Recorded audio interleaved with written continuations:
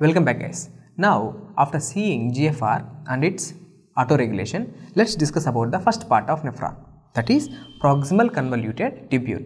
Right after Bowman's capsule we are having this proximal convoluted tubule. Okay, now this part, see actually this is Bowman's capsule. Okay, this crescentic shape thing is the Bowman's capsule.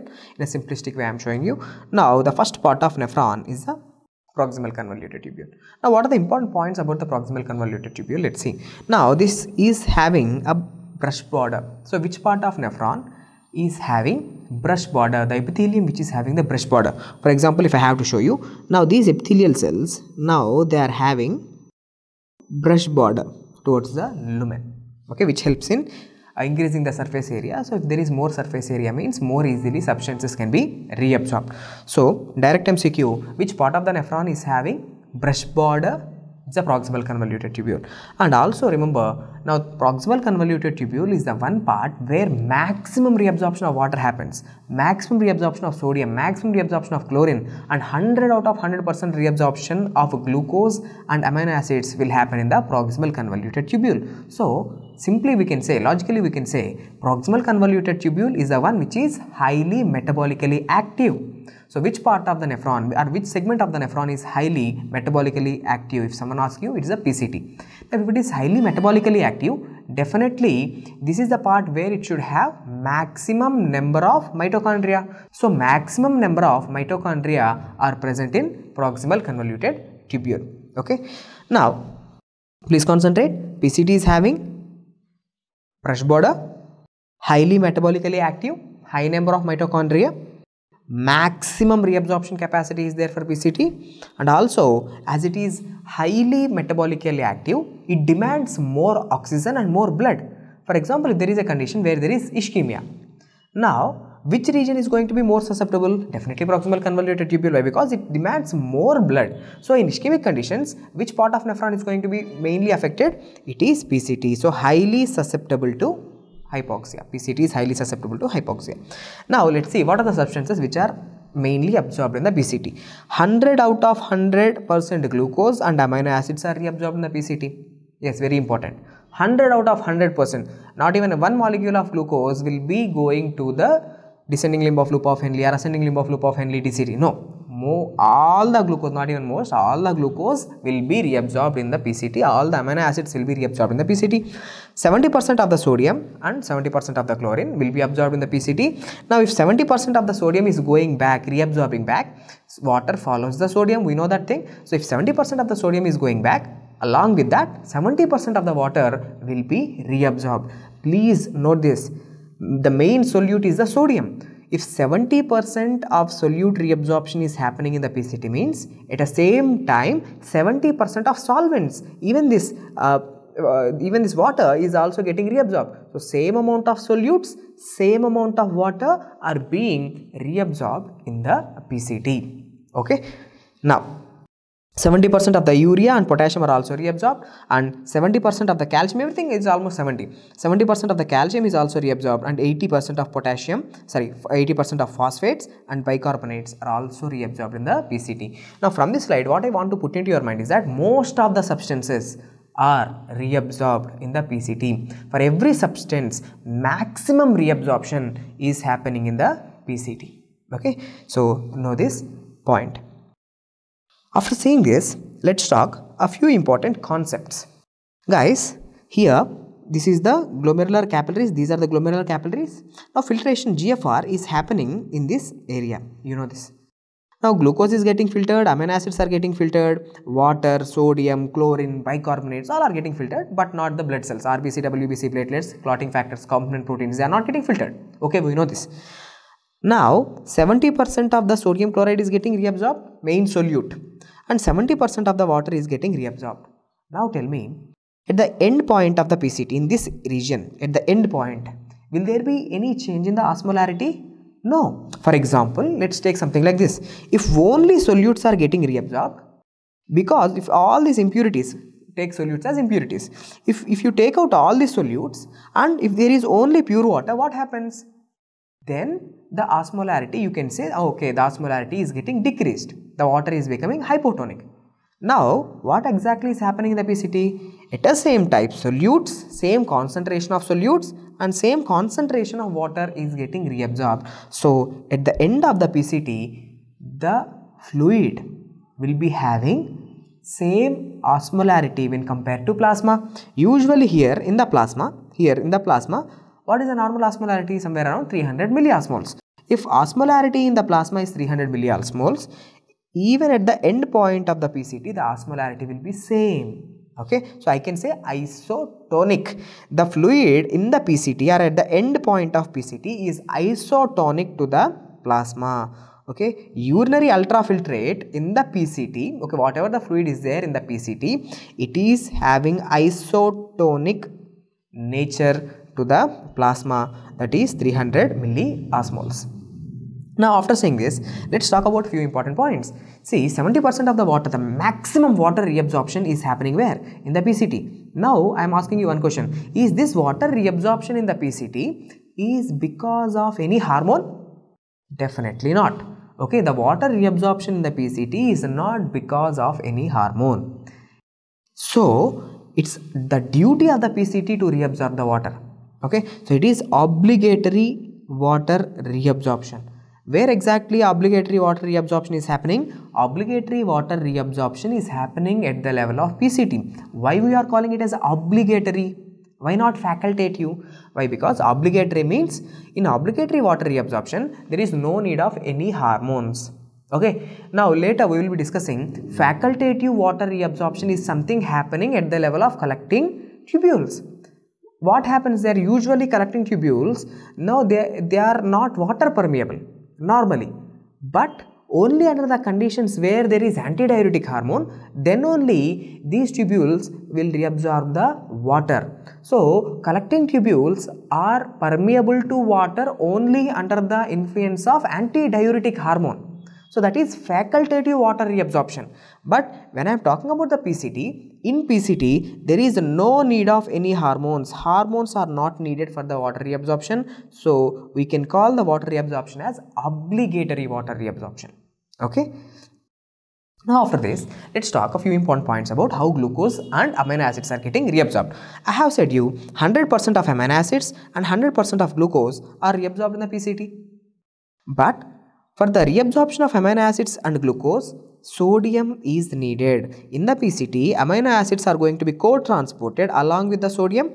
Glucose is co-transported along with the sodium. So, sodium glucose co-transporter, sodium amino acid co-transporter. Such a type of transport is an example of passive transport or active transport? Definitely active transport. But which type of active transport? Secondary active transport. Okay, so all co-transporter, remember for your entire life, all co-transporters are example of secondary active transport. Okay, ATP is not getting directly involved. ATP is indirectly used in this process. Okay, so along with sodium, amino acids are getting reabsorbed. Now let's talk a little clinical correlation. What is that? See, this transporter is sodium glucose co-transporter, that is sodium S, G for glucose, Gl means glucose transporter type 2. So sodium glucose type 2 transporter is present where? It is present in the PCT of the nephron. It is helping in the reabsorption of glucose along with sodium, secondary active transport. We know it. Now for example, if the patient is suffering with the diabetes mellitus, we know in the condition of diabetes mellitus there is hyperglycemia. So much amount of glucose is there in the blood. So what we need to do as a doctor? We need to decrease the amount of glucose. So how we can do that? See, if you can inhibit, one way of inhibiting is, one way of doing that is, if you inhibit this transporter, what happens? If you inhibit this transporter, glucose is not going to be reabsorbed. Glucose is going to be lost in the urine. So you can decrease some amount of plasma glucose levels. So what are the examples of drugs which are going to block the SGLT type 2 transporter? So the drugs are gliflozins, canagliflozin, dapagliflozin, empagliflozin. These gliflozin group of drugs are inhibitors of sodium glucose type 2 transporter. All the glucose is going to be lost in the urine. That is, the glucose urea is going to be seen. And the most common side effect of these drugs is urinary tract infections. Okay, as lot of glucose is lost in the urine. Now upon this glucose, microorganisms can grow and lead to urinary tract infections. So direct MCQ is, most common side effect of this gliflozin drugs is urinary tract infections. Now let's talk some important points about renal threshold for glucose. What exactly is renal threshold for glucose? Now let me ask you one question. What is normal random blood sugar levels? Usually right now, what is the normal random blood sugar levels? Random blood sugar levels are somewhere around normally 100 mg per dl. Okay. Now at this normal levels, will any glucose be appearing in the urine? Will any glucose appears in the urine? No. 100 out of 100% of the glucose will be reabsorbed in the PCT, no doubt. But if you increase the glucose more than 200 mg per dl, if you are increasing glucose double the amount almost, then what will happen? Now for the first time, little bit of glucose is going to leak in the urine. Okay, little bit of glucose urea can be seen. So this is known as the renal threshold for glucose. What does we mean by? If plasma glucose concentration, if you are increasing it more than 200 mg per dl, now for the first time, what's happening? Glucose will start to appear. Okay, glucose will start to appear in the urine. So direct MCQ, what is the renal threshold for glucose? 200 mg per dl. Now, let's talk something called as filtered load.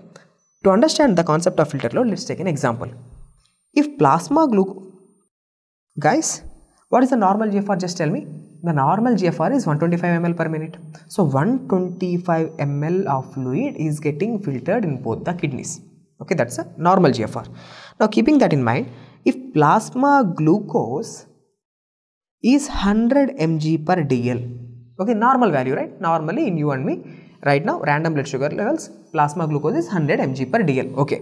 Now if it is 100 mg per dl, we can say that in 1 ml, how much glucose is present? In 1 ml, 1 milligram of glucose is present. Now, keeping that in mind, how much glucose is getting filtered is how much fluid is getting filtered. If 125 ml is filtering, in 1 ml, 1 milligram is there.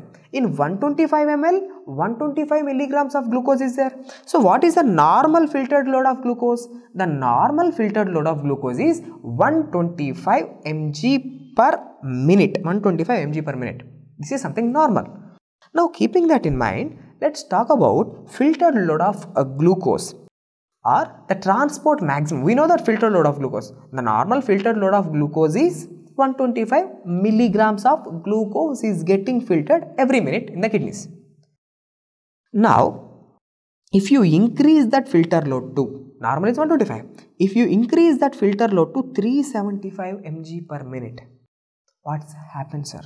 If it is normal 125 ml per minute, sorry, not 125 mg per minute, okay, this all 125 milligrams of glucose will be 100% reabsorbed in the PCT, there is no doubt. But there was this one person who is having diabetes mellitus. So much hyperglycemia is there. If so much hyperglycemia is there, what happens? Filter load will be definitely increased. It won't be 125 mg per minute. If you increase the filter load by more than 375 milligrams per minute, what will happen? Now, above this, no extra glucose will be reabsorbed. Okay, up to 375. Now even kidneys try to reabsorb.